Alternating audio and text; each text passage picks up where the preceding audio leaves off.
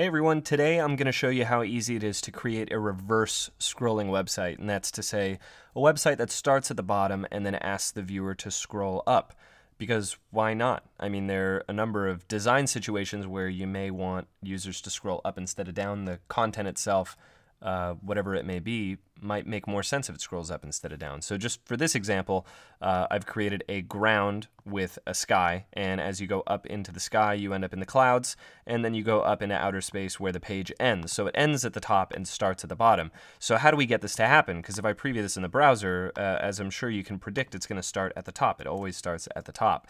And it really creates the necessity for a widget because Muse really won't allow you to do it. So I've created that widget. It's a really simple little widget. It's called Load at Anchor, which allows you to have your web page, whatever page it may be. It could be every page on your site, but whichever page you place it on, or I mean, of course, you could put it on a master page, you can have it load automatically at an anchor that you've placed on the page. So if I just say load at the anchor called ground, which I haven't created yet, and then we scroll down to where the ground is, I can choose to create an anchor. You can just press the A on the keyboard, the letter A on the keyboard, and click and type a name. I'm going to name it ground so that it matches.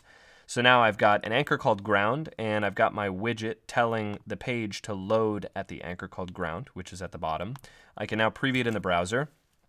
And when it loads at the bottom. It loads at that anchor, which is at the bottom. And it can't go past the bottom, so even though I put the anchor way down here, it can't go too far down. It's going to start in the right spot if you want it to start at the bottom.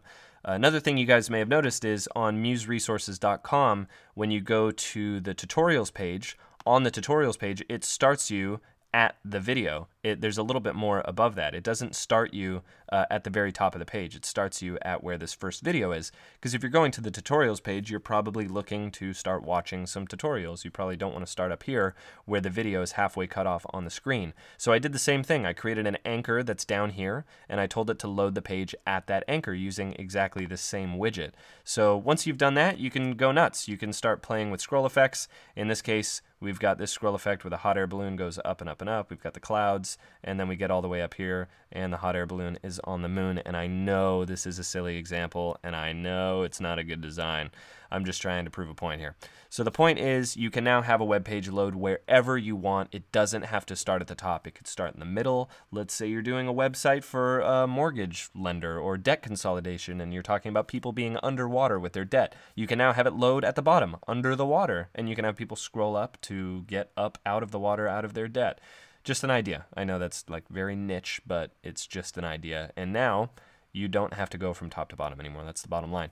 So enjoy this widget. It's on museresources.com. It's a free download, just like pretty much everything on museresources.com. Just go to the library widgets page, and you'll find it here, load page at anchor. And just click to download it, and it's all yours. Enjoy. Subscribe if you haven't already.